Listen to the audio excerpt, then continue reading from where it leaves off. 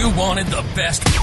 You've got the best podcast. The hottest podcast in the world. The Chris Voss Show. The preeminent podcast with guests so smart you may experience serious brain bleed. Get ready. Strap yourself in. Keep your hands, arms, and legs inside the vehicle at all times, because you're about to go on a monster education roller coaster with your brain. Now, here's your host, Chris Voss. Hi, folks. Chris Voss here from thechrisvossshow.com, thechrisvossshow.com. Hey, we're coming here with another great podcast. Welcome, guys, one and all, the Chris Voss Show, the family that loves you but doesn't judge you. I mean, how great is that? That's the best thing ever. I don't know why every guest loves that. Everyone loves that. We all love family members. I don't know what you're talking about at all. Right. I can't relate, actually. Oh, okay. Yeah. Clearly, you've sent a link to your family members. So anyway, guys, thank you for joining in. To see the YouTube version of this, they have this new service. It's free for an unlimited time. You want to go there and get that offer. It's on youtube.com/Chris Voss. Hit the bell notification button so you can get all the notifications, everything we're doing over there. If you're seeing us live, be sure to throw us some questions that you might have for the brilliant authors that we have today. Also, go to our books on goodreads.com/Chris Voss. You can see everything we're reading and reviewing. My books over there. See all the groups on LinkedIn, Twitter, Instagram, Facebook, all those crazy places those kids are doing their flipping fingers at. They're constantly using them phones. We're there as well. Also go see our big LinkedIn newsletter. That thing is just killing it over on LinkedIn. And our LinkedIn massive group, 132,000 people, give or take 1 or 2 thousand or something. I don't know. Go see us over there. Just search for the Chris Voss Show channels. You'll find them everywhere. Anyway, guys, we have amazing authors on the show. I don't know why. We put them in the Google machine. They pop up and they go, amazing authors. And we're like, hey, we should invite those people on the show. And what do you know? We've got some today. Who saw that coming? So today we have 2 wonderful people on the show. The book just came out February 2, 2021. The book is called Chronic: The Hidden Cause of the Autoimmune Pandemic and How to Get Healthy Again, by Dr. Stephen Phillips and Dana Parish. And I should mention the paperback actually just came out February 1, 2022. So you got to love the rollout there. And they're going to be talking to say about some of their experiences, lessons they've learned, and everything else. Let me get the bios down here. Dr. Stephen Phillips is a well-published Yale-trained physician, and he is a researcher and best-selling author. His career has focused on diagnosing and treating infectious causes of many chronic diseases and illnesses. He has lectured across the U.S. and Europe, and he's also helped shape public health policy by serving as an invited expert in his field for the states of Connecticut, New York, Rhode Island, and Vermont. A global face of the Lyme and Bartonella pandemic. He is featured on countless media outlets, including Dr. Oz, The Doctors, New York Times, and Emmy-winning documentary Lyme and Reason. We have Dana Parish on the show. She developed Lyme-induced heart failure as a result of being improperly diagnosed by some of the best doctors in the country and had her life saved by Dr. Phillips. That's awesome. And she is a chart-topping singer-songwriter for Sony Music Publishing, has written songs for superstars like Celine Dion and Idina Menzel. I'm sorry, my apologies to Idina. She has become a powerful voice for change in the field of Lyme disease. She lives in New York City. Welcome to the show, both Dana and Dr. Phillips. How are you? Great. Thank you for having us. Yeah, thank you so much. It's great to see you. Awesome sauce. It's wonderful to have you both. Can you give us your guys' plugs so people can find you on the interwebs, those inner tubes in the sky, like .coms and stuff? Sure. So our Facebook is at The Chronic Book. Our Twitter is The Chronic Book. I think is our Instagram The Chronic Book? I really don't know. I think it is. And then it's at Steve Phillips, MD at Twitter. And I'm at Dana Parish at Twitter. There you go. So let's lay a foundation. What motivated you guys to want to write this book? Well, I've been in practice for 25 years, just toiling away, realizing that I think in a single word, if you had to put it, it would be just injustice. You know, these patients have been the most marginalized patients in medicine, the chronic illness population. They go from doctor to doctor. They can't find answers. And then Dana strolled into my office and she's like, we got to write a book. And it wasn't exactly like that, but we instantly clicked, and she was the enzyme that kind of made the whole thing, the machine roared into the action. And we were shocked because it ended up being a bidding war for this book. And it's ended up being a really nice bestseller and widely embraced by the mainstream medical community. And it's been a really great blessing because patients have contacted my office from around the world and said the book's really impacted their lives and helped them out. Yeah. Dana, do you want to tell us about the strolling? Yeah, well, I was so sick when I met Steve. I really genuinely thought that I was dying. And what I didn't know was that I was already in heart failure. And so, yeah, I had a tick bite about 5 months before I met him, got it at a wedding in New Jersey. And little did I know what Lyme could do. And I also had Bartonella. So I had everything from a diagnosis of fibromyalgia, lots of tingling in my hands and visual disturbances, extreme anxiety and insomnia. And then like a couple of months later, I couldn't breathe. And I'd seen like 12 top New York City doctors. Nobody would agree that my initial bite from the tick and rash needed further treatment, which it needed a lot more treatment. And nobody would agree that that was even what was wrong. And thank God a friend of mine sent me to Steve and he saved my life. Yeah. Wow. And then amazing. I didn't stroll right in with the book. It was a little bit, it was after he got me better. It is a crazy, fun story, but a friend of ours, mutual friend, is in the book business. She's a writer, also a best-selling author. Her name is Christina Grish. And hi, Christine, I love you. And so she woke up in the middle of the night and she goes, you and Steve are going to write a book and I'm going to get you guys an agent. And I'm like, we're not writing a book. I don't know what you're talking about. Anyway, here we are. She did everything she said. We got a great agent and now we have a book. This is awesome because, like we talked about before the show in the green room, I've had some friends that have gone through the gambit. I know Daryl Hall went through it from Hall & Oates of getting Lyme disease and going and seeing 1 billion doctors and sometimes taking a long time, almost seemingly like a year or two, to finally come down to the conclusion where somebody goes, maybe we should test you for Lyme disease. Yeah. And I mean, they get diagnosed with the MS and everything else, space aliens, they go through the whole gambit and then finally somebody test them for Lyme disease. And I really, I've seen them suffer, sharing Facebook posts and stuff.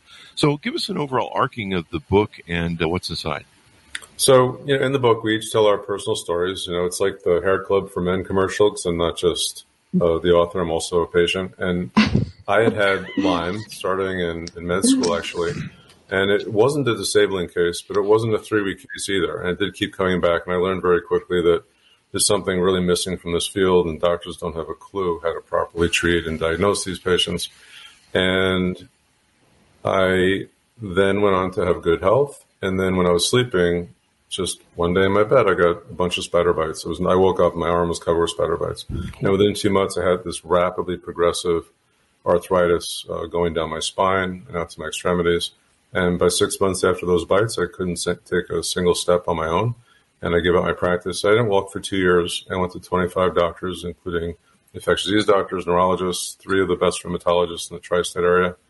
And my diagnosis is rheumatoid arthritis and ankylosing spondylitis.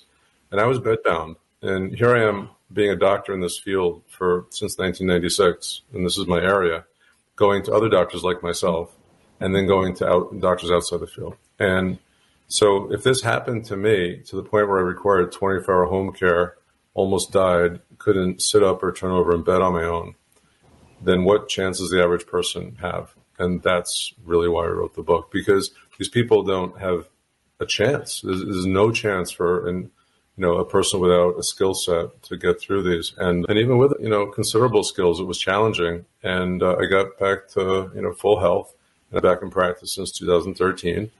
And the book sets, aside from my personal stories, it goes over like a deep dive in the medical literature. There's hundreds of references to medical journal articles. It's not a textbook, but it's also like a highly vetted, really, really well-documented overview of these many infections. Lyme is the one that everyone's heard of, and there are many, many more. And Bartonella is probably the second one that's the most important because it's very, very common and can be very severe. What are the stats on this, maybe in America or worldwide, whatever you might know off the top of your head? What are the stats on like how many millions of people maybe suffer this or maybe are misdiagnosed? per year. So the CDC had a jump. They used to say it was like 30,000. All of a sudden, 1 year later, it got to over 300,000 when they admitted that their Lyme testing was failing to capture 90% of the cases. So all of a sudden, it went up by a factor of 10. And now it's considered to be approximately, close to 500,000 new cases per year. And conservatively, 20% of these cases develop chronic symptoms. So we're collecting 100,000 patients every year that's chronically ill from just this one illness without counting the other infections.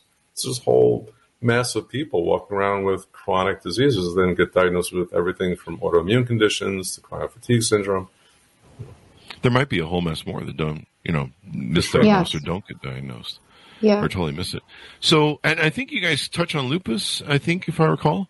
Yeah, most definitely. Yeah. I mean, lupus, rheumatoid arthritis, MS is a huge area of interest of mine. And really, the data with spirochetes, the type of bacteria that Lyme is, the data with spirochetal infection and MS goes back over 100 years. They were finding spirochetes in the brains and spinal fluid of MS patients. They did these studies where they injected them into baby animals, and the baby animals got MS. Some studies they showed they found spirochetes after they took the MS tissue and put them into the baby animals. So that wisdom has somehow been forgotten when they invented steroids, this whole kind of new field of medicine, this new rheumatology field of suppressing autoimmune conditions popped up because they could figure that they could suppress symptoms very quickly. But it fails to get at the cause, and then they stop looking for the cause. They just focus on treating symptoms. And now the pharmaceutical industry, it's so lucrative to give someone an annuity of something to suppress symptoms for 40 years that they're really not motivated to find the cause of anything. Yeah. And there's some people that say that about cancer, like there's too much money in it, especially for, donations. I don't know. I don't want to be one of those people who's like, it's a black helicopter conspiracy kind of thing. But yeah, sometimes you wonder if what's going on, or, I've gone to doctors and somehow I know more than them. And these are usually just local practitioners, and, I kind of know hey, I just need real penicillin. They're like, we don't want to give you penicillin. It's like, no, it'll work. But those are the stories. But this is kind of interesting. So what, and I don't know more than doctors people. I don't want to be that one of those guys either, but it was rare. So what, I think there's some treatments that you recommend in the book or that you found that work really well for this. Is that correct? Yeah. I mean, I've been helping people for a lot of years, and, I had a big jump in my learning curve after I got sick with this really intransigent infection. But by the time I got better, I had already failed a year and a half of antibiotics, 9 months of which was IV. And everybody asked the same question, like, what made you continue on your search to do an antimicrobial route? Because they all kind of flared me up. They made me worse, something called a Herxheimer type reaction, where it's like a die-off. So it's an oversimplification, but it's getting worse before better. But yeah, the treatments that we use, there's antibiotics, and there are non-antibiotic, what I call antimicrobials, drugs that you would never think of that would kill bacteria that are published to kill things like Lyme and Bartonella and others. And these are drugs that don't impact on GI flora. For example, fluconazole is an antifungal. You wouldn't think it would kill a bacteria like Lyme, but it's been published to do so, and it gets in the brain really well. And we use it in a combination with tetracycline in lots of MS patients who have evidence for Lyme. And our response rates for relapsing MS has been very, very good for years. Yeah. My sister came down with MS when she was very young. She was diagnosed with a disability kind that would, really mess her up fast. And I think, if I recall the stats on MS, it largely happens to young women in colder areas of the Americas. Yeah. Like here in Utah, it's the case of it's pretty outrageous. And of course, we've had some really weird and interesting chemical drops here in Utah.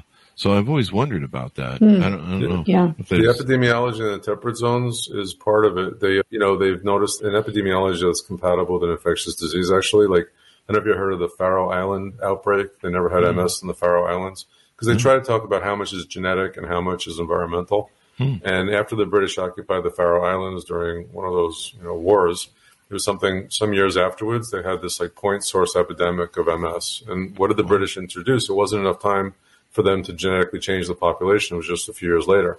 And then when they've done immigration studies of people from, let's say in Africa, there's not much MS, but people from Africa, when they emigrate to Western Europe or the United States, it's like a 10-year delay, and then they start getting MS. Clearly, the genes aren't changing. What in the environment? Is it, like you said, exposure? a chemical, an infection, or something else, or both. Wow, that's amazing because you kick around everything with MS and our uncle also got MS and lives in the same county here. And interesting. I think I'd read somewhere that Utah had like 7 times higher MS than other states at one time. Interesting. Wow. I'm not sure if that's accurate. Somebody would have to double check that on me.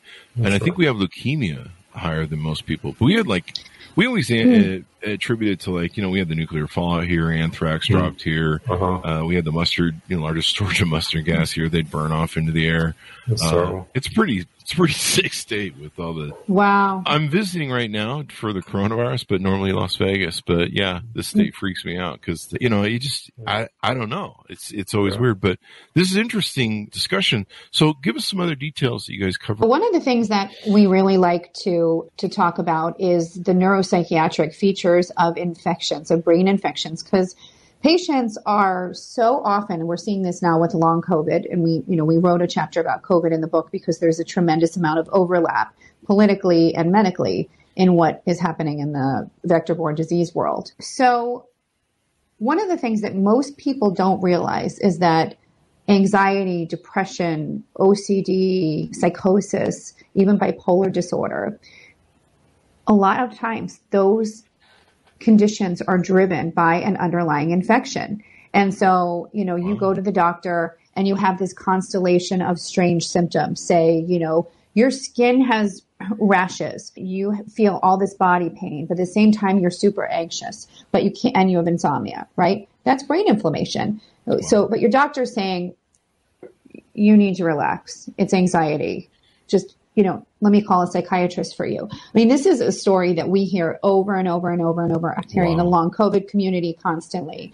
And I think that there is such an underappreciation for how much the environment impacts your brain. Yeah. And I mean, it could be a chemical exposure. As you said, it can be toxic mold, but we don't want to underestimate the power of what these infections can do head to toe. They can cause Alzheimer's, they can cause dementia, they can cause all kinds of neurologic diseases. So, I mean, early on, before all the dogma really became so entrenched about, and all those sort of denials about the truth about these infections, it was very well known. And I have old articles from the New York Times and the LA Times that are great, where they're big doctors quoted saying, when I see a patient with a neurological illness, new onset, the first thing I do is I check for Lyme. And, this just isn't really done anymore. And it's really disappointing because we hear from patients that have been ignored for years and decades, including Chris Christopherson, who got dementia, who got Alzheimer's from Lyme, from 30 years being undiagnosed, started with fibromyalgia and started with, body pain, progressed, knee pain, had something wrong with his heart. And then 30 years later, a doctor finally diagnosed him and he got treatment and got his life back. That explains his music library. I'm just kidding. That's so horrible. So some doctors you talk about are gaslighting patients and putting them in that psychiatric box. I know I have some friends that are COVID long-termers that would be interested as well. So yeah, it's really hard. Hard. Dana brought up a few things that we could actually go down a couple of rabbit holes because you mentioned how the infections cause Alzheimer's, psychiatric. There's only so many net kind of inflammatory pathways the body can take in response to an infection. So multiple infections can do the same net result. Harvard has been researching the infectious causes of Alzheimer's for a long time. And in 2016, they made this big announcement that they put Salmonella bacteria, which is a really boring bacteria, in the brains of mice. And the mice made amyloid in response to the Salmonella. So amyloid is the bad protein with Alzheimer's. And it's really like an antimicrobial peptide. It stops the bacteria from progressing and taking over the brain of the mouse. So mice that aren't able to make amyloid, if you give them a brain infection, they'll die of the salmonella. So it's really protective in youth, and it doesn't really matter if things are protective in youth if they're detrimental in old age, because Mother Nature doesn't really care about animals once they have babies. And that's kind of the way it is for the other ones too. Same with this other protein called alpha-synuclein, which is the one involved with Parkinson's. And they're finding that protects mice from viruses.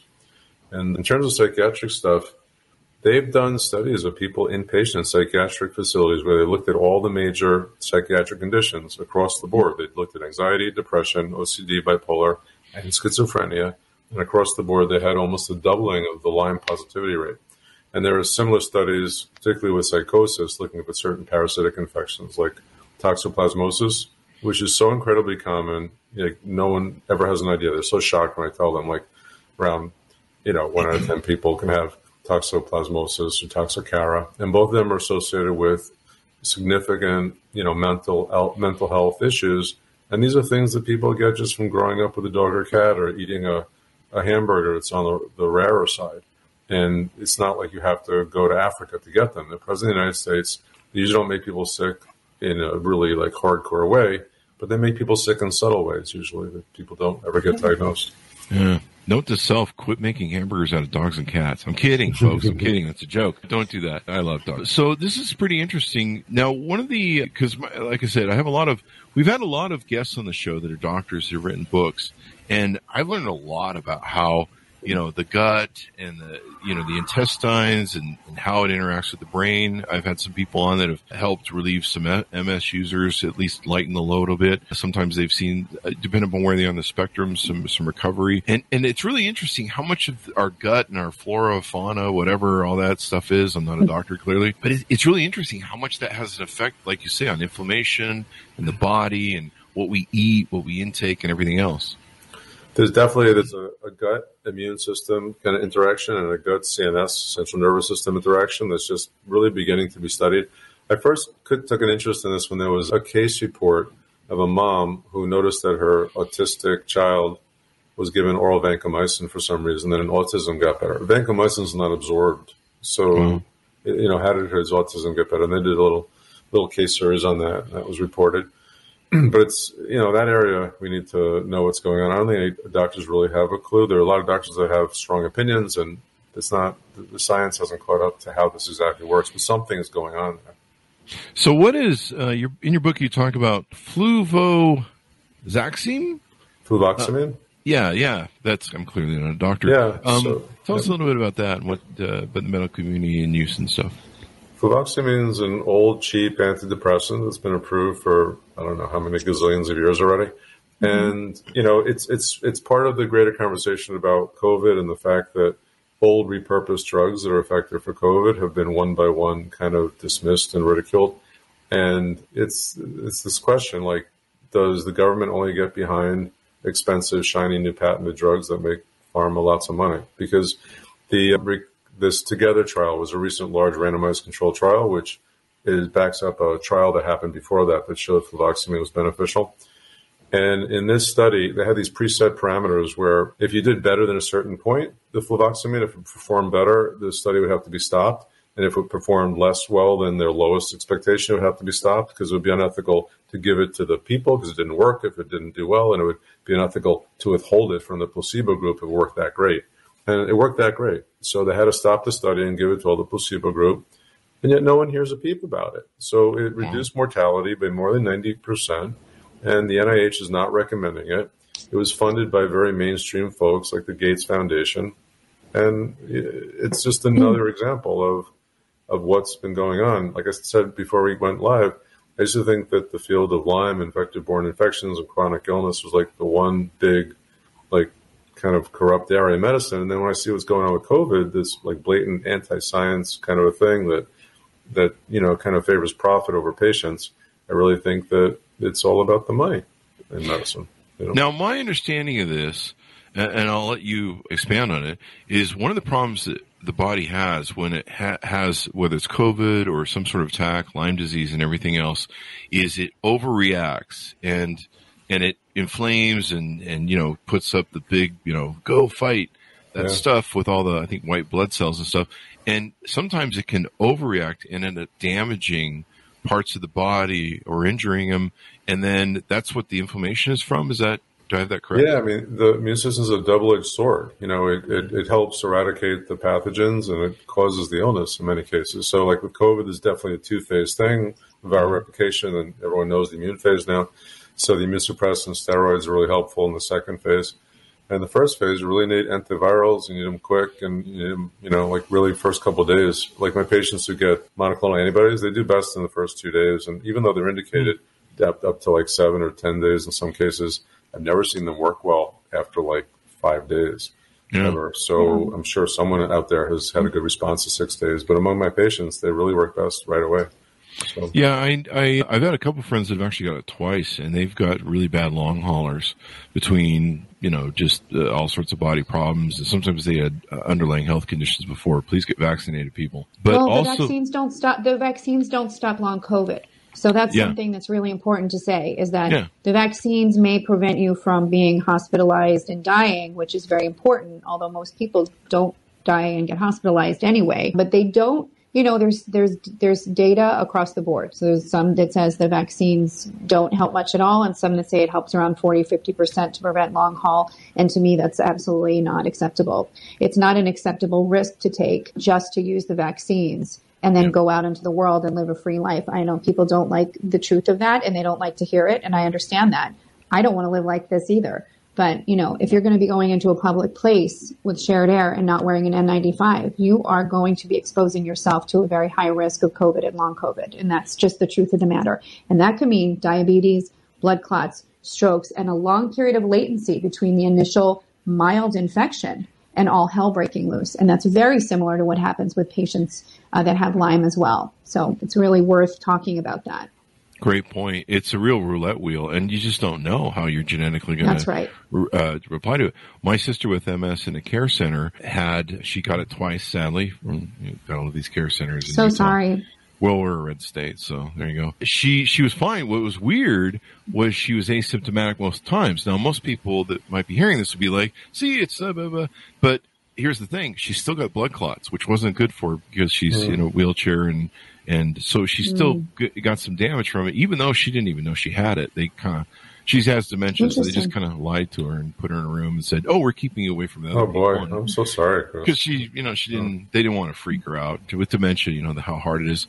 Yeah, somebody's made a comment on the show, "Follow the money." I know, and I don't want to demonize doctors. I don't want to feed that narrative, but yeah, we saw that with opioids, where sometimes doctors.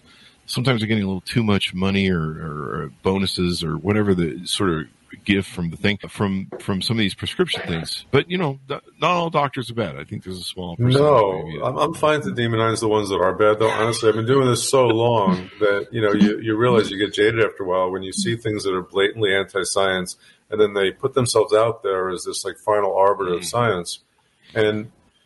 I just it gets overwhelming at some point. But yes, of course, I know some of the best people I know are physicians, and some of the people that really should never have gotten any position of authority have also gotten through med school and become physicians. So I'm not sure that the motivation also is in the general medical community. I think it's a lack of education for a lot of them. Yes, there are definitely bad apples. Like I looked up one of the rheumatologists that I saw from Hospital for Special Surgery to see what his conflicts of interest were when he was pushing immune suppressants on me. And he made something like $750,000 or $800,000 that year for doing these kinds of talks for pharmaceutical companies. I'm highly, highly against that. But it's really coming from a really high level. So it's like the IDSA, which is the Infectious Diseases Society of America.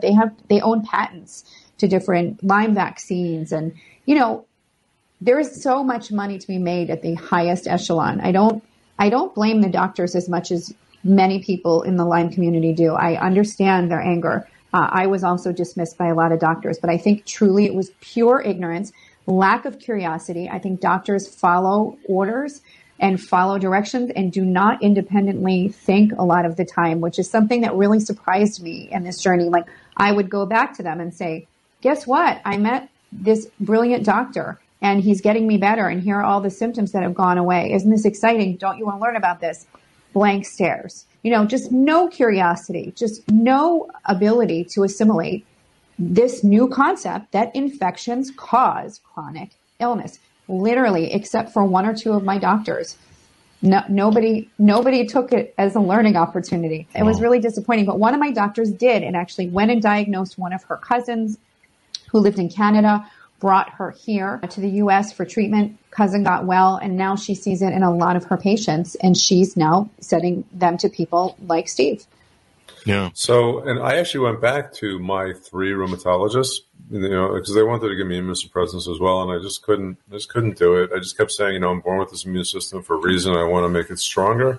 and make whatever pathogens in me weaker, and like, well, we can't help you. So a year and a half went by. I got well. I went back to them. I said, look, this is my case. Here's my blood test. My inflammation levels were off the charts high. My knees were the size of soccer balls, literally, and beforehand. And I got back to normal. And I said, is this going to change how you treat any of your patients or approach patients similar to me?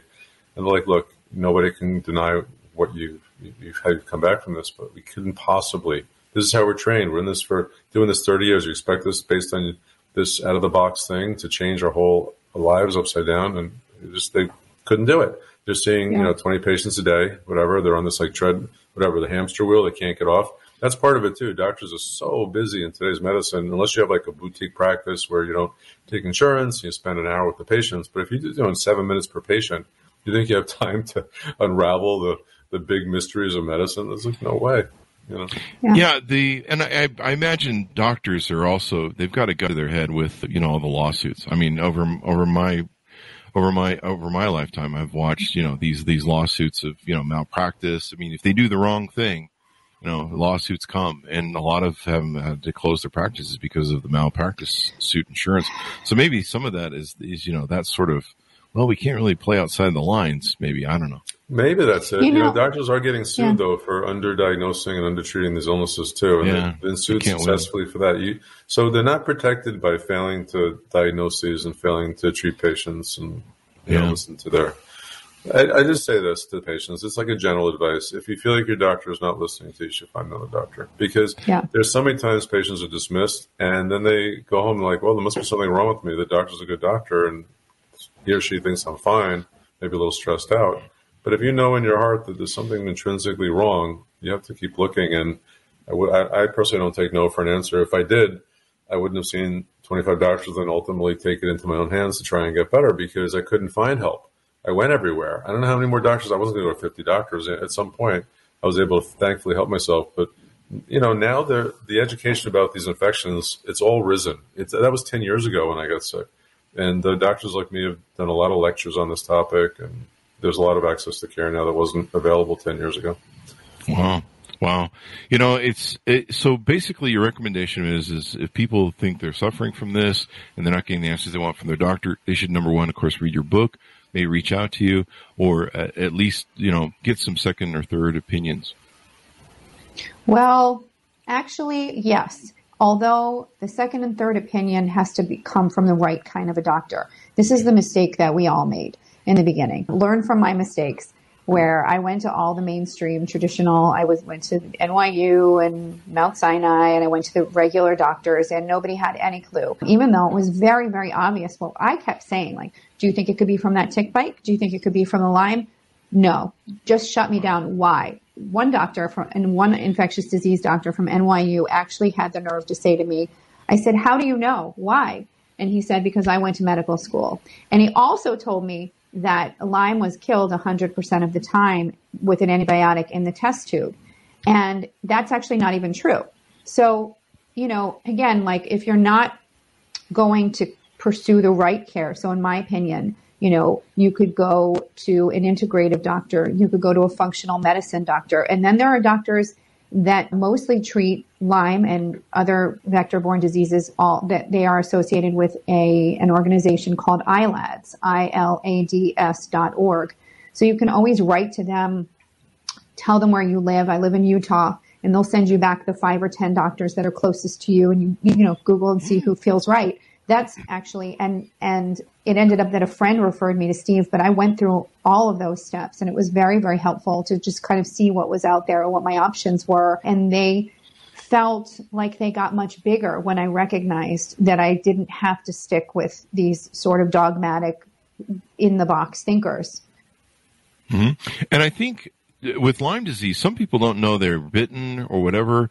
I know one indication, or correct me if I'm wrong here. One indication is the bullseye. If you pull out a tick and you within 2 or 3 days you see a bullseye, that's an indication. I mean, the thing is, it's actually not nearly as common as the stereotype suggests. Mm-hmm. The problem is that it's part of the diagnostic criteria now, so you get this skewed sample of what CDC says happens. So it's like saying what percentage of, or you could say this conclusion, like 90% of people in prison have committed a crime, when committing a crime is like entrance criteria, obviously, to the prison. It's like that with the bullseye rash. Before they used it as part of surveillance criteria, the old studies from the 70s, it was 25% of patients from the original data when they first discovered Lyme was 25%. It's not 90% or 70%. In my experience, it's the minority. And, but there's a skewed sampling on both sides, because the people that I see that come in with complex later stage illness, most of them came into that because they didn't see the rash, so it's skewed that way too. And, for my sister's, what, in her 40s now? She's 7 years younger than me, which is really weird to have someone 7 years younger than you in a care center with people that are elderly. And, it's harder for her because her age group isn't in there. It can, if they've really been suffering for this for like 20, 30, 40 years, do some of the remedies and advice you give in the book still help them, or is this something that needs to be caught early on? So just in general terms about MS, I'm sorry I can't give specific advice, just the disclaimer. But primary progressive MS, which it sounds like she has, is a different animal than the relapsing MS, and it's got different characteristics. Tend to be less lesions. Obviously, there's no ups and downs, just a slow, steady decline.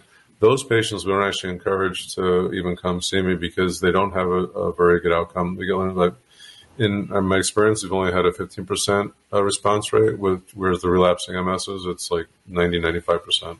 Yeah. So with fibromyalgia, or maybe somebody who has Lyme disease, and there's been suffering for maybe 20 years, 30 years, and they didn't get it misdiagnosed. Do these things help, or is it really something you have to jump on right away? No, for fibromyalgia, it's like one of the easiest categories of patients to make better. So they've done studies. Again, this is a very Lyme-centric conversation. There are so many infections, but I know Lyme is one that everyone's heard of. But they've done studies with Lyme where they had the very CDC-positive, stringent criteria for Lyme, so that people had Lyme. And then they followed them. And then they met the very stringent American College of Rheumatology criteria for fibromyalgia. And then they did muscle biopsies on them to see like what percentage had Lyme DNA still in their muscles causing the aches. It was 75%. So, there is really good evidence now that Lyme is associated as a causal thing for fibromyalgia. Some doctors like to call it post-Lyme fibromyalgia, but it's just still Lyme, because anybody that has Lyme has the same symptoms of fibromyalgia. And, what's the difference? You draw this imaginary line in the sand, you get your 3 Xedoxy. It was Lyme, symptoms 1 through 10. Now those symptoms 1 through 10 are now called fibromyalgia. It's kind of like almost silly.